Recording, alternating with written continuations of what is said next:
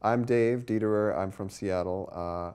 I used to be a big rock star in a band called the Presidents of the United States of America, and now I work for a company that does, it's called Melodio. We have a bunch of products called Nutsie, N-U-T-S-I-E, which is iTunes moved around, right? Same letters.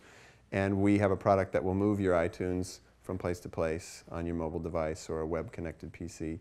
And then a bunch of other, website, mobile apps, stuff. That's what I do now. So I kind of am in this world of technology and music from both sides, or more than both sides, multiple, 4 dimensions.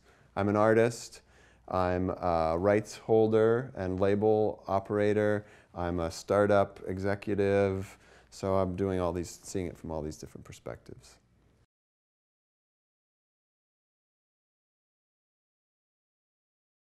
We were successful at the zenith of the profitability of the recorded music industry.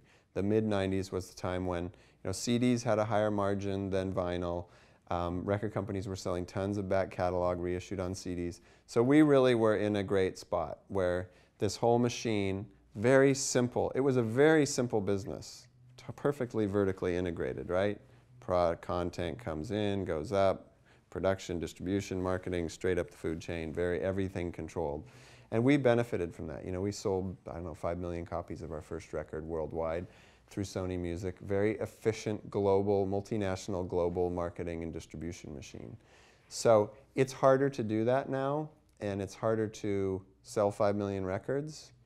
So on the one hand, we really benefited from that in a way that not as many artists can benefit from now. If we were at the same level now and had a record at that same level as a global hit, we'd probably be lucky if we sold, including digital sales, 1 million album equivalents, including single track downloads worldwide, just because the market's not there anymore. As many people have said on panels today, it's hard to compete with free, right? What can you do? You could sit around and you could have a tantrum and scream and shout like Lars Ulrich from Metallica did around the Napster case, but you just look like a dipshit and you look stupid and out of touch, and you are stupid and out of touch because you can't. These are huge global revolutions in technology. Artists, I don't think artists care. It's interesting, the whole Napster file sharing, the first round in 2000 where, oh my God, the sky's falling, the music business is over. The people I knew who cared the least were the artists. They're just like, I don't give a shit. I mean, give the music away. We just have to, the only way out is through. So if you're an artist, you just have to, be smart about how you use technology and run your business, but you have to have a whole other part of what you do where you stay true to what's in your heart and what you're trying to express. And none of the other stuff matters when you're in that space creating or playing. Move them toward enlightenment is what art does, I think. Moves us toward enlightenment, towards some kind of transcendent experience, being out of ourselves. And the people will find a way to do that, whether it's going to a rave or listening to a Kanye song or going down to the farmer's market to hear some guy playing his acoustic blues. I just think, it's wide open.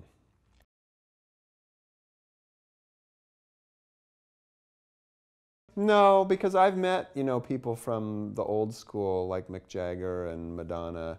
They're super smart, very sophisticated business people, and they would have figured out a way. I could keep saying it, the cream rises to the top. The artists who are really successful long term are really talented at finding something inside themselves and finding a way to communicate it to other people. And they're also smart, they're hardworking, and they figure out what it needs. They're people who would be successful in any kind of work. It's same story, different day, and just another shitty day in paradise here in LA, right?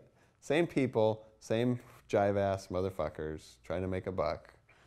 The creative side doesn't get any more fun when you're a rock star. And in fact, it gets less fun because you're spending more of your time doing press, doing other marketing activities, flying around from place to place. You have less time to space out and be creative or to record music or to jam with your friends.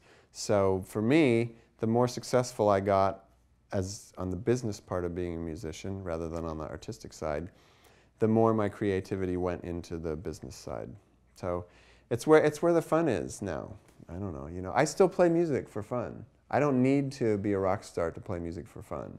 So I like the action of trying to create a business around this amazing content.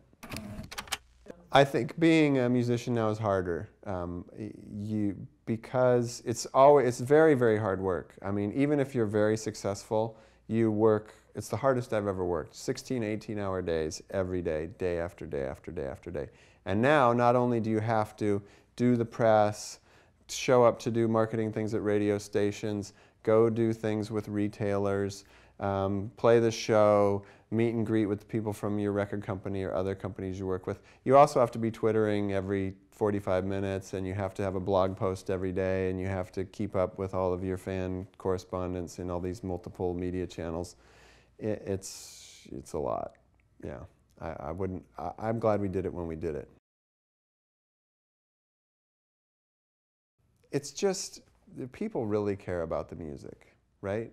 That's what they ultimately care about. They don't give a shit about the technology, the consumers, the fans. They just want an easy way to enjoy music. So, and good music. So in 80 years, people are not going to be talking about iPhone apps, and nobody gives a shit. But people still will, as now, we still talk about Caruso.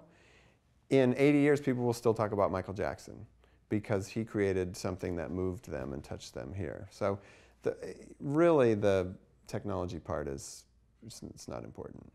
So if you can say anything about how digital technology has changed music, it's made it more, all elements are more random. What becomes popular is more random, how you market yourself is more random, how you build a fan base is more random, because digital period is random. It's a technology based on randomness, being able to move indiscriminately from one point in the media to another at any time.